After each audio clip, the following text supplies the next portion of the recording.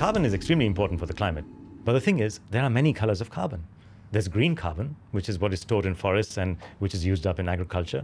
There's blue carbon, which is the massive amount of carbon that's stored in the oceans.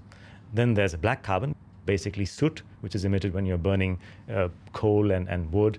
And then there's what we keep focusing all our time on, which is brown carbon, which is fossil fuel-based emissions and industrial greenhouse gas emissions. Now, the point I'm making is you can't control climate change by just controlling one color of carbon. You've got to control the whole spectrum. I think with green carbon has clearly got to be center staged.